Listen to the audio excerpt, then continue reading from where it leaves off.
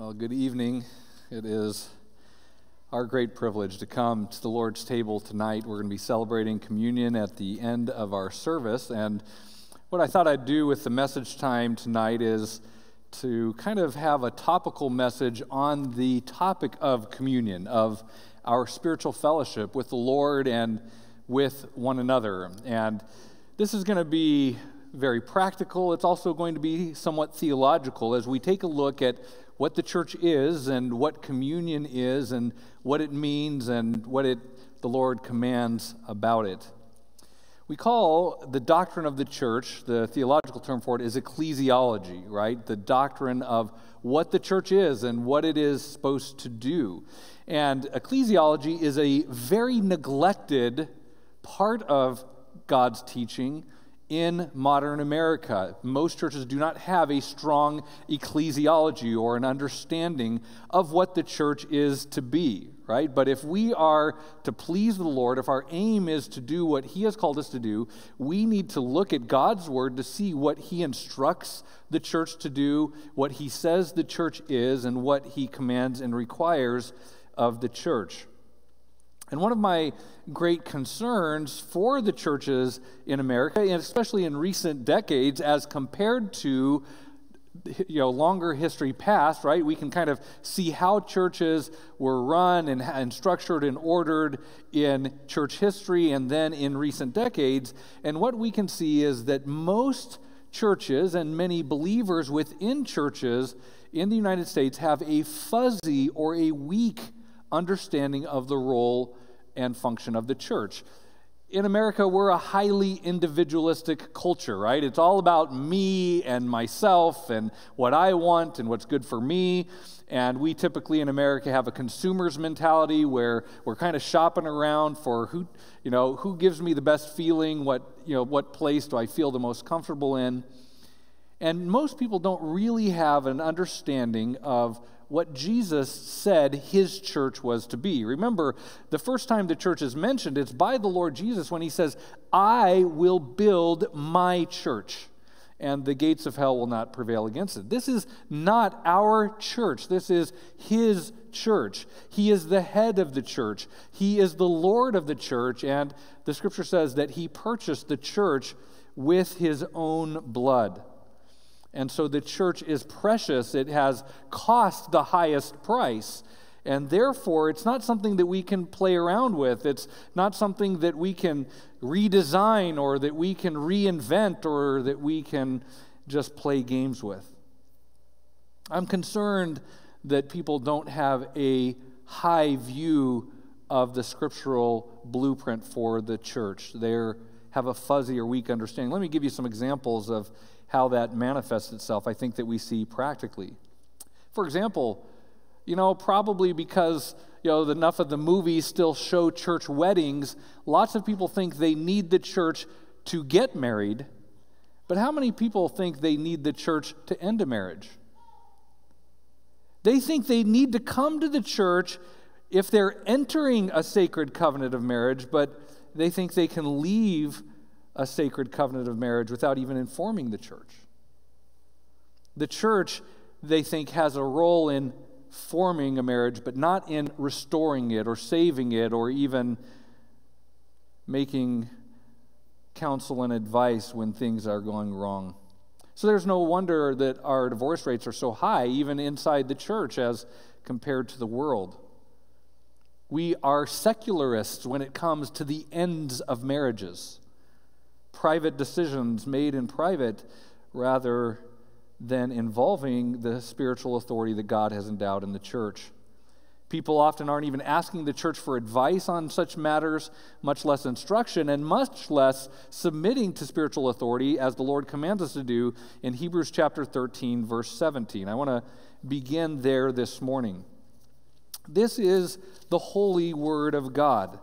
This is what the Lord instructs. This is not human opinion, and it's actually not something that we can choose to take or leave. This is what the inspired text says. It says, obey your leaders and submit to them, for they keep watch over your souls as those who will give an account. Let them do this with joy and not with grief, for this would be unprofitable for you. Pray for us, for we are sure that we have a good conscience, desiring to conduct ourselves honorably in all things. Right? I mean, this is a very striking text because it says that the church leaders are going to give an account to the Lord himself for the souls entrusted to their care. I want to tell you that the pastors and elders of this church take that teaching really seriously. We know that we will stand before the Lord of all, the one who is the head of the church, and we will give an account for the souls entrusted to our care. Well, what are the souls entrusted to their care? That is the members of the church. Those who have formally joined themselves in fellowship to this church, the leaders then have a solemn and a sacred responsibility before God himself to give an account for their souls. But in recent decades, our culture has been eroding every type of authority. Right? Parental authority is being eroded. Civic authority is being eroded. And of course, spiritual authority is also being eroded. And the results have been devastating. Our world is filled with much human suffering and great dishonor to the name of the Lord because of the eroding of all authority. I gave the example earlier of marriage, right? Well, how is a marriage formed? A marriage has, as I've taught before, there are three components, right? Three bonds. There's the spiritual bond, right, of the church wedding. There's the civic bond of the civil contract, right, the marriage license. And then there is the personal bond, right, the personal vows and the coming together of the couple in a personal covenant. And so there is the spiritual, the civic, and the personal aspects of forming a marriage. Well, how does a marriage fall apart? Usually it falls apart in reverse order. Right? First, the personal bond is destroyed, the relationship is destroyed, then the civic bond is undone. But the last domino to fall should always be the spiritual bond, and that is where the church has a responsibility to come alongside folks and help them to seek reconciliation, restoration. This evening we're going to be taking communion, and so this is an appropriate occasion to talk about the proper role of spiritual authority in the life of the believer. What does it mean to be in communion with the Lord and with one another? The Lord Jesus Christ gave the church two ordinances, baptism and communion. Baptism is the initiatory ordinance, right? This is the means by which the church recognizes that someone has a legitimate profession of faith in Christ. They are professing faith in the gospel, and baptism is the means by which we receive them into the fellowship of the body of Christ. We recognize their conversion, and we consider them now a brother or sister in the Lord and part of the communion of the church. Baptism is the initiatory ordinance. Communion is the continuation ordinance, right? It's the way that we on a regular basis then celebrate and solemnize our ongoing communion with the Lord and with one another, right? It's called communion because it's a celebration of our fellowship with the Lord and with each other. Communion as a continuation ordinance reminds us not to allow sin to break or disrupt our relationship with the Lord or with one another. Right? Our fellowship, our relationship, our communion with the Lord and with one another should not be broken by sin. And communion is a time when we are reminded to examine ourselves, deal with unconfessed and unrepented of sin, so that our communion can be, as I titled this message, unbroken. Right? Our fellowship can be unbroken. So I've titled this message, The Ordinance of Unbroken Fellowship, right? Communion, or the Lord's table, the ordinance of unbroken fellowship. When we take communion, what are we saying? What are we affirming in the presence of God? We are affirming in the presence of God that our relationship with the Lord and with one another is not disrupted by major unconfessed sin. There isn't something hindering or standing between the Lord and us or between us and other members of the body of Christ. We're in communion. with him and with one another. It's sacred, it's solemn. And Scripture actually warns us against partaking of the ordinance of unbroken fellowship if that's not actually true. If fellowship with the Lord has been broken, if fellowship with one another has been broken, and yet we partake of the elements of communion, we are lying in the presence of God. Unrepentant sin that has come between us and the Lord, or between us and a fellow believer, should cause us to pause and realize I can't partake of the symbol of fellowship if that fellowship has been disrupted by sin. To do so would be hypocrisy. To do so would be a lie of a very serious sort. To do so in such a solemn and holy and ordained by the Lord ordinance. I want to remind you of what 1 Corinthians 11 says. We often read 1 Corinthians 11 as we're partaking of communion. Think of what it says in regard to the danger of partaking of communion in a hypocritical or deceitful way. 1 Corinthians 11, beginning in verse 23.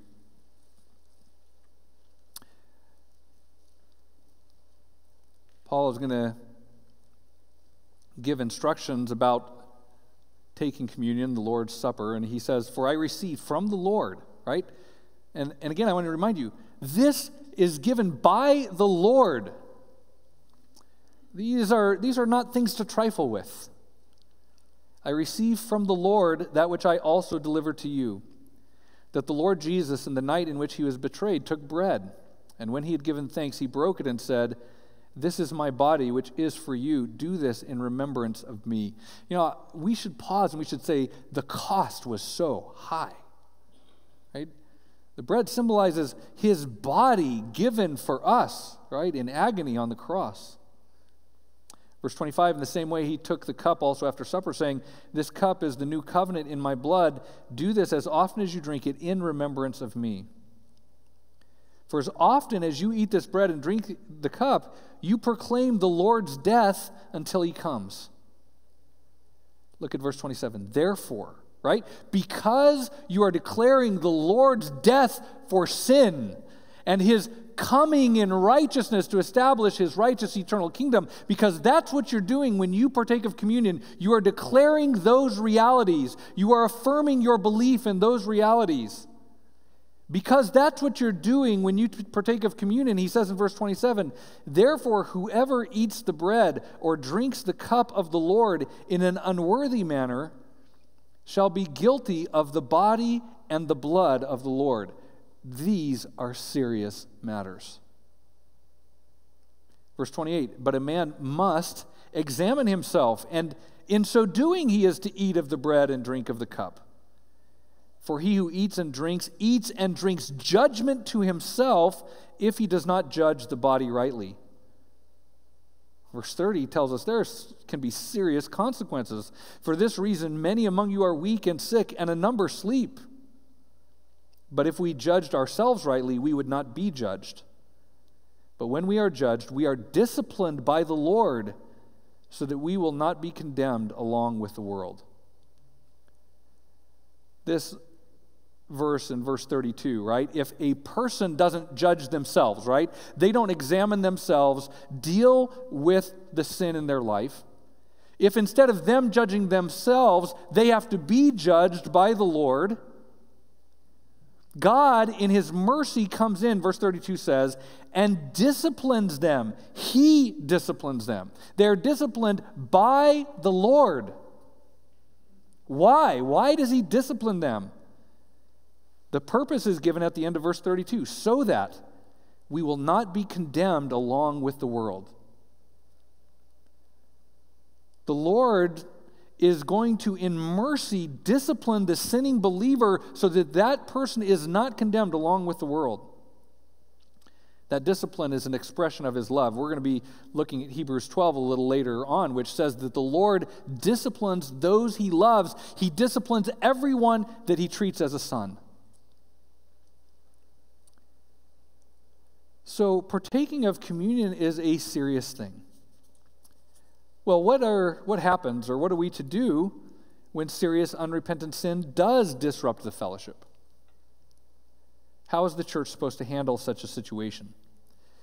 I've briefly taught in a former message on Galatians chapter 6. I want to encourage you to turn there. Galatians chapter 6, verse 1. And what I'm going to do is we're going to talk a little bit about Galatians 6:1, and then we'll look at some other passages that talk about this process of restoration. But this is what the Lord calls us to when communion is disrupted. Galatians chapter 6, verse 1. It begins with the word brethren, right? So this is the word which is referring to the congregation of the church. Brethren, right? You who belong to the church, brethren, even if anyone is caught in any trespass, you who are spiritual, restore such a one in a spirit of gentleness, each one looking to yourself so that you too will not be tempted. Bear one another's burdens and thereby fulfill the law of Christ. Let's kind of walk through this a little bit, right? The verse begins by saying, look, if someone is caught in a trespass. There's a Greek term used here, and it's kind of an interesting one because it talks about someone being ensnared by surprise. And in context, it can mean either that the person, sin kind of took him by surprise and ensnared him, or he was discovered in a sin. So either he was caught by sin or he was caught in sin. Right? Either caught by sin or caught in sin. But regardless of whether the person was caught by sin or caught in sin, the text says that you who are spiritual are to restore such a one in a spirit of gentleness. The term that Paul uses here about being caught is broad enough to cover situations where someone is caught in sin or caught by sin, and in both cases, restoration is supposed to be pursued. In other words, the phrase used here applies whether the person confesses their own sin or are simply caught by others when committing it. So regardless of whether they blew the whistle on themselves or someone else was the whistleblower, so to speak, the action is the same. We are to restore them in a spirit of gentleness. Well, what does it mean to restore? This is the Greek word, very important one, katartizo. It means to make someone completely adequate or sufficient for something, to make them complete, fully equipped for service. Right? In 2 Timothy 3:17, where it talks about the word of God is sufficient, right? It is able to prepare the man of God for every good deed, right? It is able to equip, or katartizo, to prepare him for every good work. One lexicon says that this word restore, katartizo, is to cause to be in a condition in which the person is able to function well, to put in order or to restore. It's used in kind of common Greek to describe the mending and preparation of nets to make fishing nets ready to be used. Right? It's kind of getting it in order so that it can be useful, so that it's fully functional. Right? It's, in mechanics terms, right? It's making sure the engine is fixed and tuned and ready to roll. That's what it means to restore, right? It's taking them from a position where they're ensnared in sin to a position where they can serve the Lord and be fruitful for eternity. So restoring them means not only bringing them to repentance, but working to bring them to fruitful service of the Lord. Sin, think of the example of a fishing net, right? Back from Jesus' day. Your life depended on, your livelihood depended on fishing. What if your net ripped, right? So now you're fishing with a ripped net. Well, your whole catch is going to go through that rip.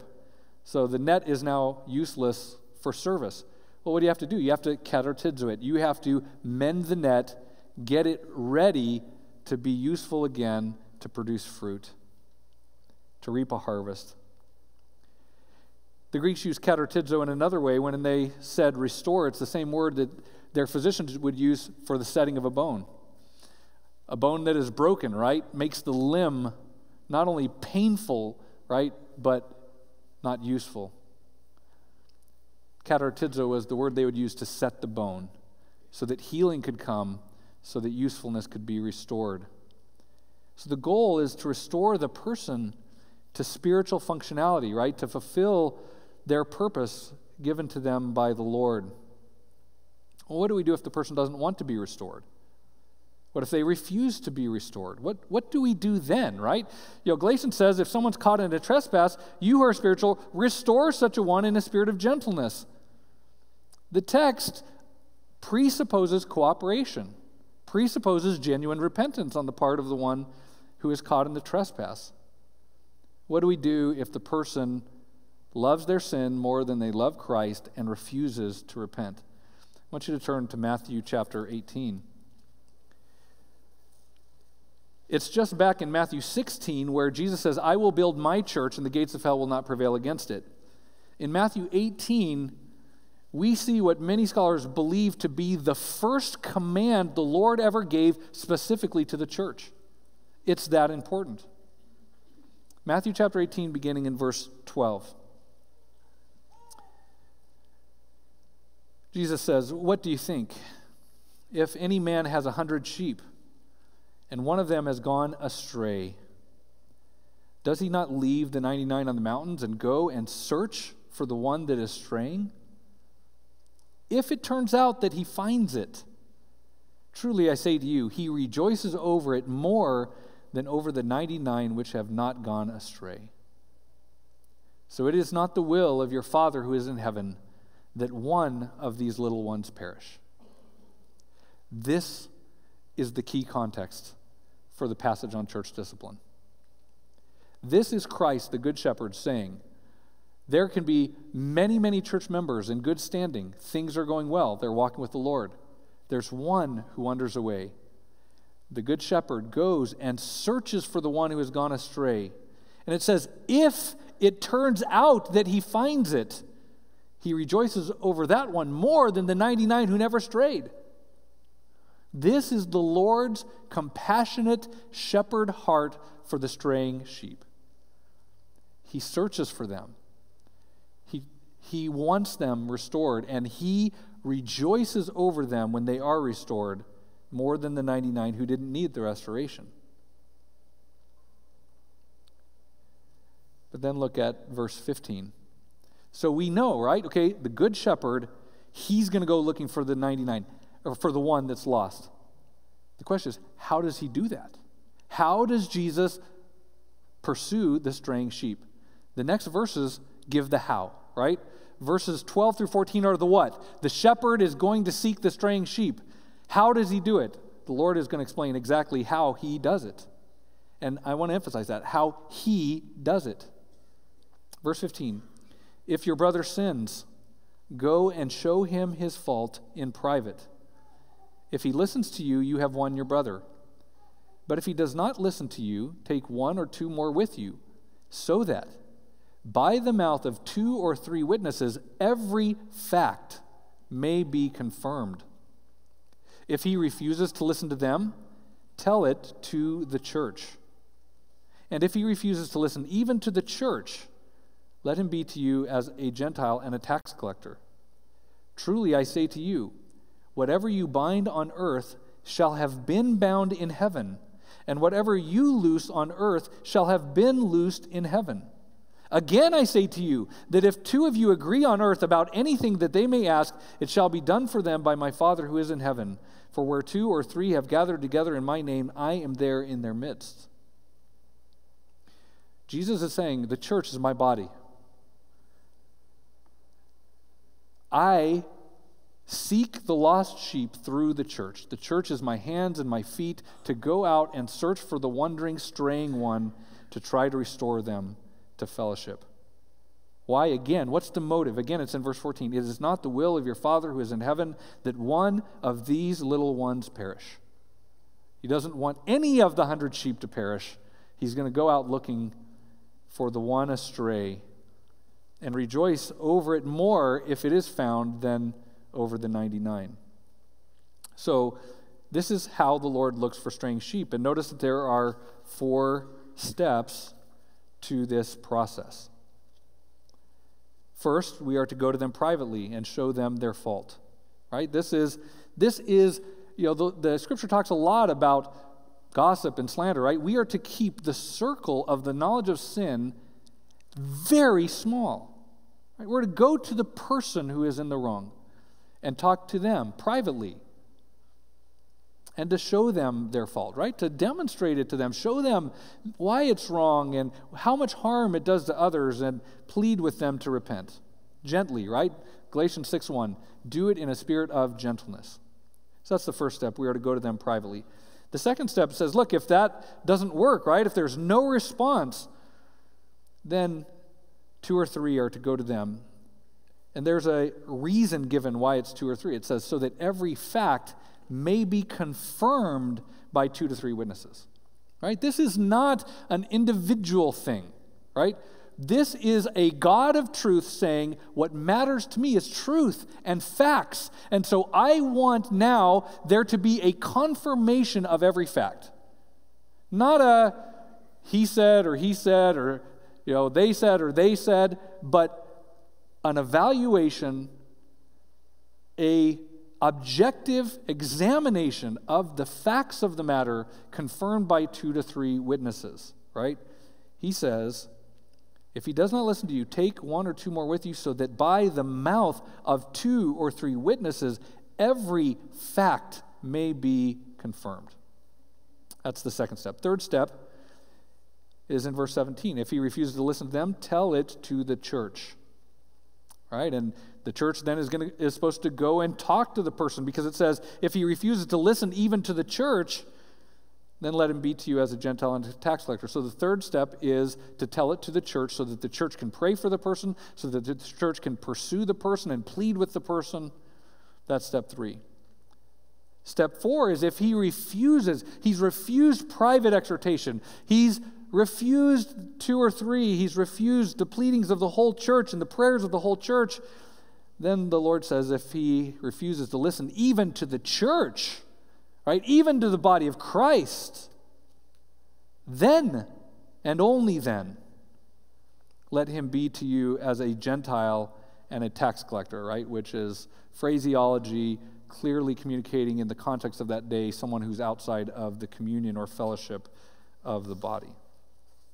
So 4 stages of church discipline: going to them privately, going to them 2 to 3, telling it to the church so the church can pray and plead, and then only then, if the person rejects the pleadings of even the whole church, he then is removed from the communion of the church. So the church discipline process does one of 2 things. It has one of 2 results for someone who's in sin. It either restores them, or it reveals to them that they don't want to be restored.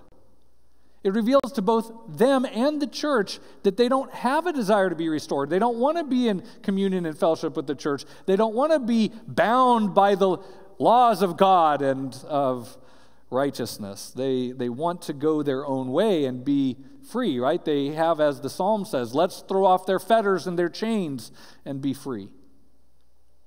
So church discipline either restores the sinner or it reveals the status of their heart. Either restoration or revelation, right? It restores or reveals. By the way, church discipline is important not just for those who have sinned, but for those who have been sinned against. Church discipline, the process of confirming every fact by 2 or 3 witnesses, enables the body to know the truth, the church members to know the truth. And in doing so, it protects and vindicates the innocent. Church leaders and those who are witnesses examine the evidence. They confirm every fact. And so it protects the innocent from gossip, from slander, from false accusations. There's another thing that church discipline does, is it protects the church. Jesus says a little leaven will make its way through the whole lump. I remember a pastor sharing about a conversation he had with actually a criminal investigator, and this criminal investigator said, you have no idea how many people we catch who are members of churches, right? So the investigator was a believer, he's talking to a pastor, and he says, it's just astounding. And he says, and it's amazing how often the church will do nothing, right? And here's a police officer saying to the pastor, why don't you people police your own movement, right? And we've seen in our day what can happen when churches fail to exercise spiritual discipline. Innocence can be harmed, right? The scripture says it's wrong to either condemn the innocent or to acquit the guilty. We are to protect the church because the leaven of sin will spread through the whole lump of dough. We also need to protect the name of the Lord Jesus Christ. Members of the church bear his name, his reputation out in the world. If we do not practice church discipline, we are enabling and participating in the slandering of God's name through blatant hypocrisy. I want you to notice how many of these passages indicate that the church discipline process is endowed with spiritual authority that God has given to the church. In Matthew 18, it says that what you bind on earth will have been bound in heaven, right? The decision grammatically there is first in heaven, then it's manifested on earth. In other words, the church, via this process, if we are obedient to this process and doing it according to Scripture, the church acts as the Lord's agent, as his hands and feet, as his body, and therefore implements his will. And in Matthew 18, 19 through 20, Jesus says, look, if two of you agree on earth about anything they may ask, it shall be done for them by my Father who is in heaven. For where 2 or 3 have gathered together in my name, I am there in their midst. The context in which those words occur are the context of church discipline. What is the Lord saying here? He's saying when the church does this, right? When the church is my means by which I seek the straying sheep, I'm there. I'm the one doing it. I'm doing it through the church, but it's me who's doing it. That's why it's called in 1 Corinthians 11, being disciplined by the Lord, not by the church. Notice Paul didn't say in 1 Corinthians 11, you're being disciplined by the church. He says you're being disciplined by the Lord. Verses 19 and 20 in Matthew 18 show that the Lord Jesus is present and acting through his body, the church, when we properly obey this command. This is how the good shepherd seeks lost sheep. This is how the good shepherd reveals wolves in sheep's clothing and removes them for the protection of the rest of the flock. So we call this church discipline, but really probably a better term for it would be the Lord's discipline. It's the discipline of Christ himself. And this gives a lot of hope and tells us what is really going on in the process. In Hebrews chapter 12, listen to these words. He's talking about our struggle against sin. It says, you have not yet resisted against sin, right, to the point of shedding blood in your striving against sin. This is Hebrews 12, beginning with verse 4. It says, and you have forgotten the exhortation which is addressed to you as sons, right? Don't forget that God speaks to you as sons, saying, my son, do not regard lightly the discipline of the Lord, nor faint when you are reproved by him.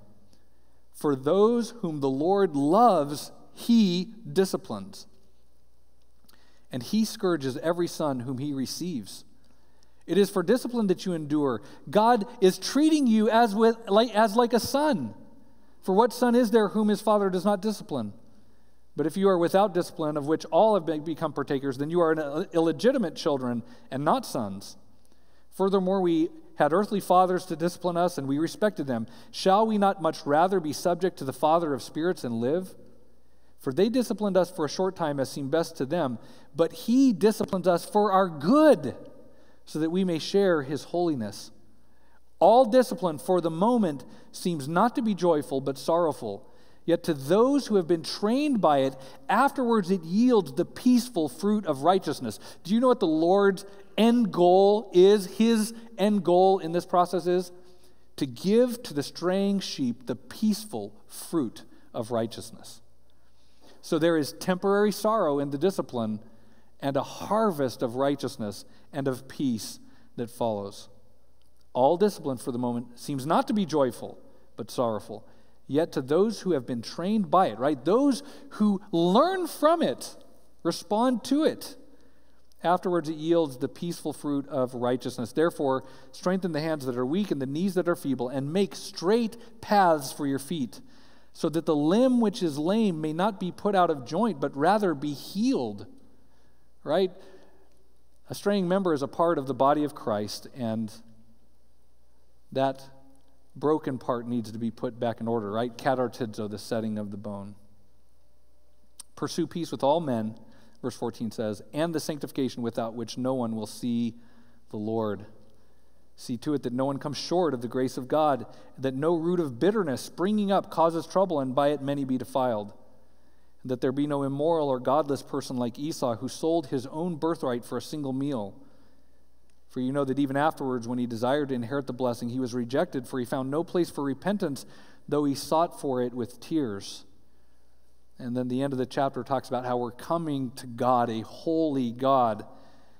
And it says at the end of the chapter in verse 28, therefore, since we receive a kingdom which cannot be shaken, let us show gratitude by which we may offer to God an acceptable service with reverence and awe, for our God is a consuming fire. These are serious matters. The Lord disciplines those he loves. He wants to give them the peaceful fruit of righteousness. That's why James 5 then calls to the church and says, my brethren, if any among you strays from the truth and someone turns him back, let him know that he who turns a sinner from the error of his ways will save his soul from death and will cover a multitude of sins. And that's the verse with which James ends his letter. Incredibly important to turn a sinner from the error of his ways. Go back as we close to Galatians 6. Just be reminded one more time. It says, brethren, even if anyone is caught in any trespass, you who are spiritual, restore such a one in a spirit of gentleness, each one looking to yourself, so that you too will not be tempted. We're now going to come, the men are going to come and serve the elements for us.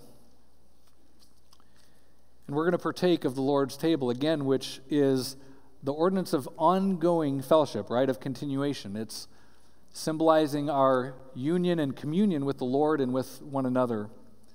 And so I would urge you to do as the scripture says in 1 Corinthians 11, to examine yourself, and in so doing partake of the elements. Let's pray. Lord, we do come to your table. Lord, we come to you with reverence and in awe. Lord, and with gratitude for your love and your mercy and grace. Lord, we thank you that you have the heart of a good shepherd, and you seek the straying ones. Lord, each and every one of us stray. And we thank you, Lord, for the people that you bring into our lives who have those private conversations with us. Groups of brothers that come alongside of us to restore us. Each of us has benefited from this process, Lord, and so we give you thanks for it. For it is indeed a manifestation of your love as our Heavenly Father, who disciplines us because you love us and treat us and receive us as sons. And so we come now to your table with that heart. In Jesus' name.